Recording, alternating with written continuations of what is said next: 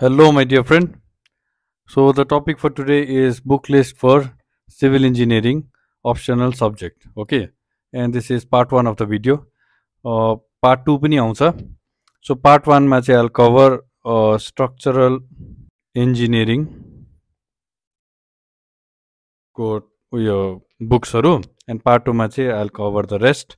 I thought of making in 2 parts so that it's not too lengthy individually. Okay, so start गरौँ. Okay, so disclaimer पढिहाल्नुहोस्.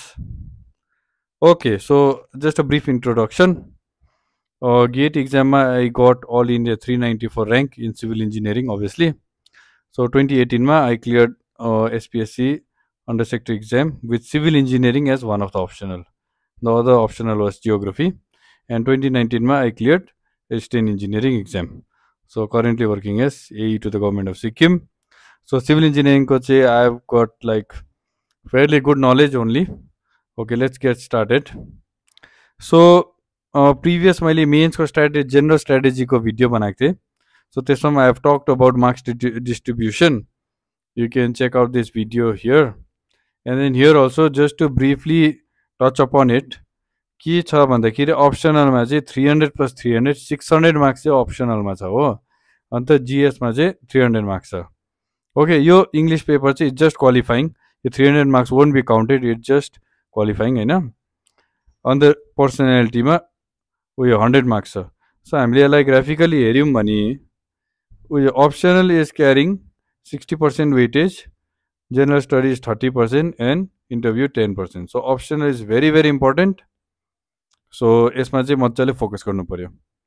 Okay, so let's get started with the general strategy. Okay, first general strategy चाहिँ के गर्नुपर्छ भन्दाखेरि जुन चाहिँ बुक्सहरू I will be रिकमेन्डिङ त्यसमा चाहिँ study only those topics which is given in previous year papers. So previous year पेपरलाई हेरेर चाहिँ जुन जुन टपिक पहिला दिइसकेको छ त्यो टपिकहरू मात्रै पढ्नुहोस्, भएको नभएको सबै नपढ्नुहोस्. ओके, अब सिलेबसमा छ भने एकखेप हेरी चाहिँ राख्नुहोस्, तर त्यसमा ज्यादा डिप चाहिँ नजानुहोस् प्रिभियस इयरमा बेसी आएको छैन भने. ओके, सिलेबसमा छ भने अलिकति पढ्नु चाहिँ पढ्यो, तर एकखेप हेर्नु चाहिँ पर्यो. Okay, solving of the previous year paper should be parallel with your syllabus study. So previous year अब यस्तो चाहिँ गर्नु भएन कि पहिला डल्लै सिलेबसमा सक्छु त्यहाँदेखि प्रिभियस इयर गर्छु, त्यस्तो चाहिँ हुनु भएन, प्यारललमा हुनु पर्यो. ओके, अब बेला बेला के हुन्छ भने अलिअलि थाहा हुँदैन, कन्सेप्टहरू थाहा हुँदैन, केही छैन, जति थाहा हुन्छ त्यति मात्रै सल्भ गर्नुहोस्, त्यहाँदेखि आगे चाहिँ बढ्नुहोस्. सिलेबस पनि कम्प्लिट गर्दै जानुहोस्, प्रिभियस इयर क्वेसन जुन जुन सक्दै जान्छ त्यो गर्दै जानुहोस्. Okay, so be very selective with fat books. अन्त त्यो मोटो बुक सबै पढ्नु थाल्यो भने चाहिँ भ्याउँदैन, एकदमै भ्याउँदैन हो. त्यहाँदेखि focus mostly on concept and solve example questions. चाहिँ बुक्सहरूबाट इक्जाम्पल क्वेसन्स चाहिँ अलिअलि सल्भ गर्दा हुन्छ, बेसी पनि सल्भ नगरे पनि हुन्छ, enough to clear your concept. Okay, त्यहाँदेखि hand return note of reputed coaching institute will also be helpful हो. कोचिङ इन्स्टिट्युट अब मैले चाहिँ मेड इजी भन्ने छ त्यसको युज गर्थेँ. Okay, so this is also helpful but very selectively I use to use. तर मेरो धेरै साथीहरू जसले यही इक्जाम क्लियर गर्यो they use this notes, so I think it's helpful. Okay, okay, now previous year questions चाहिँ के को रेफर गर्नु. ओके, सो एसपिएससी को मैले जुन चाहिँ भनिहालेँ सिभिल इन्जिनियरिङ अप्सनल लेखेको थिएँ त्यसको तपाईँ रेफर गर्नुहोस्. वेबसाइटमा चाहिँ I didn't find and I am looking for it in my house. I think I will find it. So if I find it I will upload it. Okay, so एउटा चाहिँ यो रेफर गर्नुपर्छ. त्यहाँदेखि एसपिएससीको assistant इन्जिनियरिङको civil इन्जिनियरिङको paper छ, optional होइन, त्यो त compulsory थियो. उयो सिभिल इन्जिनियरिङको पेपर छ त्यो, it is there in the website, एसपिएससीको official website हो. त्यसबाट तपाईँ डाउनलोड गरेर त्यसलाई पनि हेर्नुहोस्. त्यहाँदेखि इन्जिनियरिङ सर्भिस इक्जाम, अब this to won't be sufficient किनकि यसमा त अब दुईवटा इक्जाम मात्रै कभर भयो होइन, दुईवटा पेपर मात्रै कभर भयो. सो इन्जिनियरिङ सर्भिसको चाहिँ नि पास्ट 5 to 10 इयर्सको चाहिँ, तर एमसिक्यूवाला, एमसिक्यू भन्नाले अब्जेक्टिभवाला. इन्जिनियरिङ सर्भिस इक्जाम चाहिँ अब्जेक्टिभ र कन्भेन्सनल हुन्छ. ओके, कन्भेन्सनलको क्वेसन चाहिँ एकदमै साह्रो हुन्छ, त्यो लेभलमा नजाँदा पनि हुन्छ. अब्जेक्टिभमा चाहिँ कस्तो खालको क्वेसन हुन्छ भने कन्सेप्चुअल क्वेसन, सिम्पल न्युमेरिकलको क्वेसन त्यस्तो खालको हुन्छ सो द्याट चाहिँ you can study okay and then कन्भेन्सनलको practice चाहिँ कहाँ गर्नु भन्दाखेरि स्ट्यान्डर्ड बुक्स जुन चाहिँ म भन्नु आँटेको छु त्यसको इक्जाम्पल क्वेसन्स गर्दा भइहाल्छ okay so this is what you should refer to this is my recommendation अब एक्चुअलमा के आउँछ त अब म पनि जान्दिनँ तपाईँ पनि जान्नु हुँदैन कसैले जान्दैन हो तर यसले प्र्याक्टिस हुन्छ कन्सेप्ट क्लियर छ आफ्नोमा नलेज छ भने जस्तो क्वेसन आयो भने पनि सल्भ गर्न सकिन्छ ओके नाउ अर्को कुरा तपाईँले बुझिराख्नुपर्छ सिलेबस भनेको चाहिँ अब जुन चाहिँ क्वेसन आउँछ इक्जाममा 50% इजी आउँछ ओके 30% मिडियम 20% हार्ड सो फर्स्टमा चाहिँ 50% इजी तपाईँ सकिहाल्नुहोस् त्यहाँदेखि you move to medium then you move to hard of the entire syllabus यस्तो नगर्नुहोस् कि एउटा च्याप्टर पढ्नु थाल्यो लेट्स चाहिँ सिमेन्टको बारेमा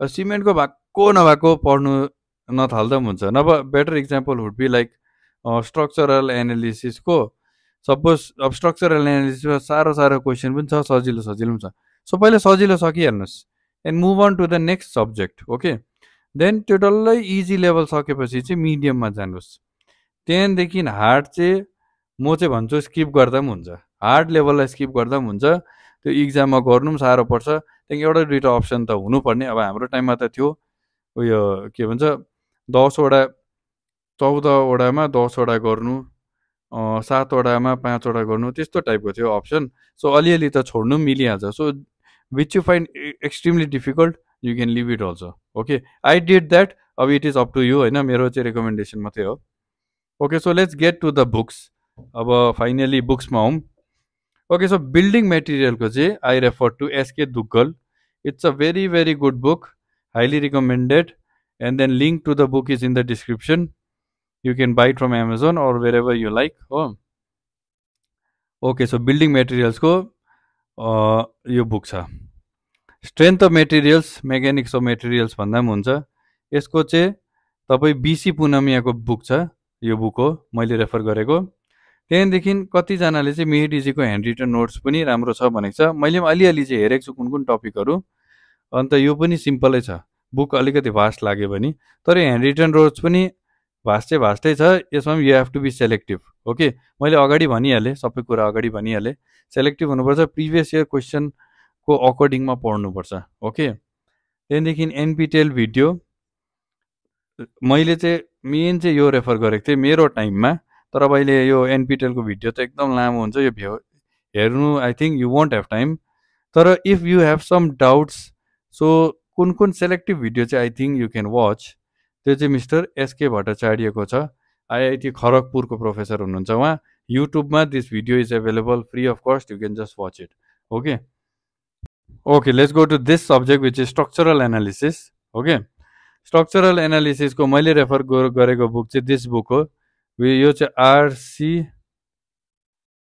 हिब्लरको बुक हो अन्त I think spelling is correct only so यो तपाईँले यो पनि एमाजोनमा पाइहाल्नुहुन्छ it's a very good book concept एकदम क्लियर हुन्छ त्यहाँदेखि मेडिजीको ह्यान्ड रिटन नोट्स पनि तपाईँले यसको गर्दा भयो सेलेक्टेड टपिक्सको त्यहाँदेखि निखिल वर्माको भिडियो छ निखिल वर्मा सिभिल इन्जिनियरिङ भनेर लेख्नुपर्छ युट्युबमा उसको भिडियोहरू पनि एकदमै दामी छ कन्सेप्ट एकदम दामी क्लियर गर्नुभएको छ निखिल वर्मा हिज an IAS officer Indian engineering सर्भिसको so that also you can check it out okay so let's go to the next one okay design of concrete structure चाहिँ as such I did not refer any book अब हाम्रो त्यो semester इक्जाममा चाहिँ एउटा दुइटा book हुन्थ्यो तर त्यो पनि I didn't use to refer what I refer to was उयो एनपिटेलको video design of reinforce concrete structure भनेर प्रोफेसरको नाम चाहिँ an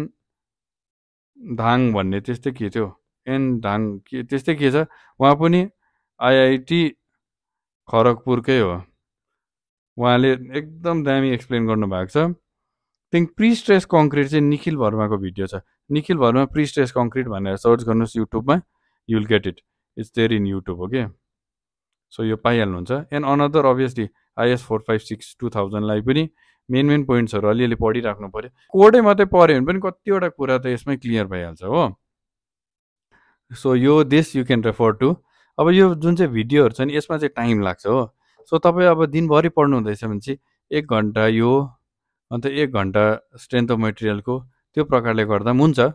depends on you, okay, how you want to do it. यो मेरो चाहिँ रेकमेन्डेसन मात्रै हो। ओके, सो लास्टमा design of still structure. Design of still structure चाहिँ मैले कम्प्लिटली छोडिदिएको थिएँ। मैले चाहिँ के मात्रै गरेँ भन्दा प्लास्टिक हिन चाहिँ मिडिजीको ह्यान्ड रिटन नोट्सबाट गरेँ। अन्त अगाडि मैले भनेको जस्तो प्रिभियस इयर क्वेसन्सहरू सल्भ गरेँ। अरू चाहिँ मैले कम्प्लिटली छोडेँ। फर्स्ट टपिक मैले त्यो उयो नट बोल्टहरूको बारेमा, त्यो स्ट्रक्चरल फास्टनर्स भन्छ, त्यसको बारेमा चाहिँ अलिअलि सिम्पल सिम्पल क्वेसन्स चाहिँ हेरेको थिएँ। त्यतिकै प्रिभियस इयर क्वेसन्सबाट। त्यो बुक पनि त्यस्तो डरलाग्दो रेफर गरिनँ, because I always found design of still structures very difficult हो।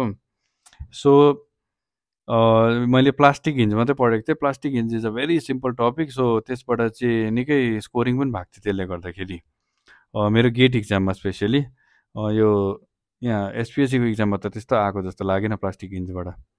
ओके, सो त्यो सबै छ।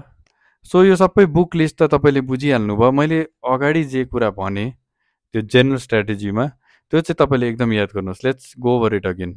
ओके, सो जेनरल स्टडीमा चाहिँ प्यारलल विथ सिलेबस चाहिँ प्रिभियस इयर क्वेसन सल्भ गर्नुपर्छ। ओके, सिलेबस पढ्दा पढ्दै प्रिभियस इयर क्वेसन सल्भ गर्नु पर्यो। प्रिभियस इयर क्वेसन चाहिँ के को भन्दाखेरि यिनीहरूको एउटा भयो एसपिएससी अन्डर सेक्रेटरी इक्जामको, एउटा भयो एसिस्टेन्ट इन्जिनियर इक्जामको, एउटा भयो engineering service इक्जामको 5 to 10 years. 5 years पहिला सक्नुहोस्, त्यहाँदेखि 10 इयर्समा जानुहोस्। त्यहाँदेखि कन्भेन्सनलको लागि स्ट्यान्डर्ड बुक्सको इक्जाम्पल्सहरू गर्नुहोस्। ओके, सो यो सबैलाई तपाईँले प्यारलल लिएर चल्नुहोस्। त्यो प्रकारले गर्नु भने चाहिँ तपाईँको कम्प्रिहेन्सिभ प्रिपरेसन हुन्छ। Okay, so that much for today and thank you for watching. C you in the next video.